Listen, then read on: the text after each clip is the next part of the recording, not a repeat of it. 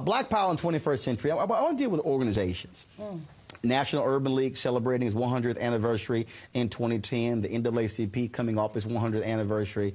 And what was very interesting to me is that when President Barack Obama was elected, you had all the people who were saying, well, I don't think we no longer need the NAACP. But I never heard anybody say if Hillary Clinton won, get rid of the National Organization of Women.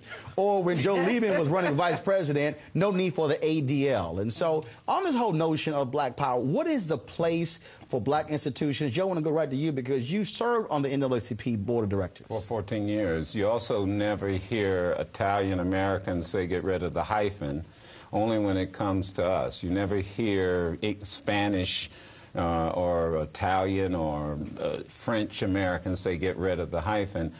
Black power is one of the most feared elements on the planet. They feared it in South Africa. They feared it prior to colonialization. They feared it prior to the civil rights movement. They feared it prior to the end of slavery.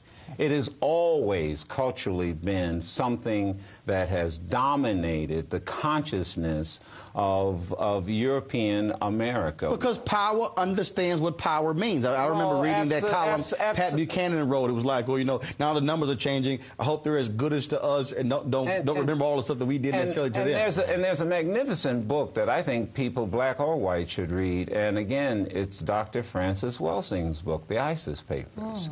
She outlines exactly what the whole issue of racism and power is all about as it relates to the planet. A little more complicated to get in than we have time for. But a lot of it is the fear of, and I'll say it because it doesn't get said on TV enough, genetic survival. I mean, power tends to make people attractive. When you live on a planet in which 75% of the people are people of color, you are concerned about how much power you really have. Ron and April, I mean, when I think back to the civil rights movement, I mean, that was the fear of the NAACP, of the Urban League, of SNCC, of the Black Panthers, of all these organizations, of the Nation of Islam, and that is telling African Americans it's time for us to have black power. But today, your assessment of the organizations, their structure, are some say they're adrift, or are they simply in transition in terms of operating in a different environment in the 21st century?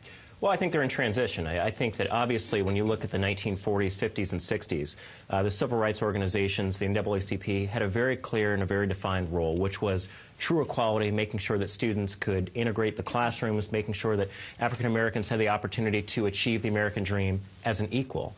I think today, well, there's been a lot of progress that's been made, and I think that African Americans have significantly expanded in the middle class.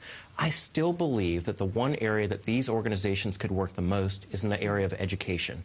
I think our children, I think not only black children, white children, all children, but these specific organizations, when looking at Black Power, Roland, we have a better obligation. We need to do a better job of equipping our children with the skills and the technology they need to compete.